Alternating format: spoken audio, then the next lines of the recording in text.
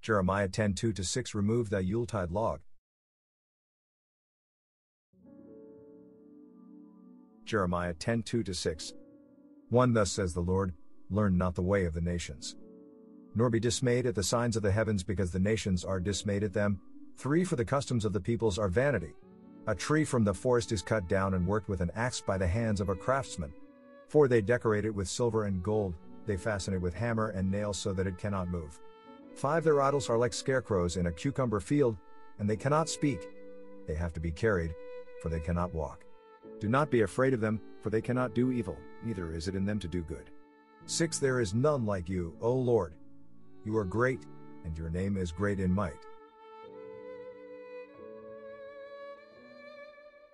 Christmas time is supposed to be a Christian holiday to remember the birth of Christ Jesus. The holiday itself has its roots coming from 2 separate ancient winter solstice holidays. One derived from the Roman Empire called Saturnalia, the other celebrated by the rest of the European continent, was called Yule. The traditions of both holidays make up what today is Christmas. The people who study history know this, and even Bible scholars know as well. The only difference is that historians know Christmas is pagan, and some Christians are naive. Gift exchanging, hanging wreaths, and large banquets come from Saturnalia.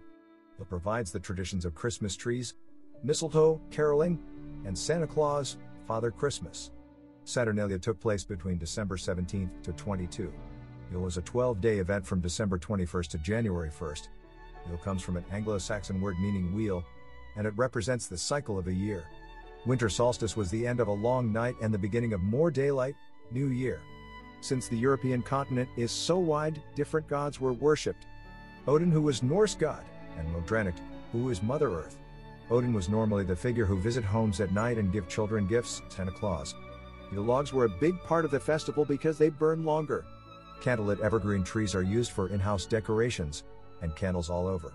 Bonfires were part of the event, fires on graves to warm up dead relatives. They fear ghosts, evil spirits, and witches. The Yule holiday was also a time when trying to communicate to the dead soul and even leave food out to eat while the family slept. The novel A Christmas Carol by Charles Dickens borrows the idea of ghosts from the past, present, and future and doesn't really have anything to do with Jesus Christ. When Christianity expanded to Northern Europe, the tradition of Yule was used and transformed into remembrance of Christ's birth. It seems okay to use a pagan holiday to teach about Jesus Christ and his gift of salvation. It's unfortunate that some children love Santa Claus more than Jesus. It is taught Santa Claus knows when you have been bad or good, but Scripture says the same about Jesus. Santa Claus gives worldly material gifts, Jesus gives everlasting life. An evergreen tree in the house with candles on it can cause a house fire, Jesus Christ in the heart and set a soul on fire.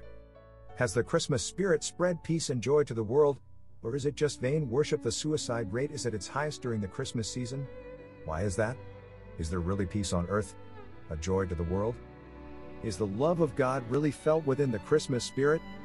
Are Emmanuel God and His Word in us, or is the holiday of Christmas so vain that what is on sale for Black Friday and the price of redemption and salvation? It would be wonderful if the gift of God's love, Christ Jesus, than a traditional solstice holiday. God bless you all. Jesus, the wonderful counselor, loves you, and so do I. Samuel Head, a bondservant of the Lord. Mark 7:6 And he said to them, Well did Isaiah prophesy of you hypocrites, as it is written, This people honors me with their lips, but their heart is far from me. 7 In vain do they worship me, teaching as doctrines the commandments of men. 8 You leave the commandment of God and hold to the tradition of men.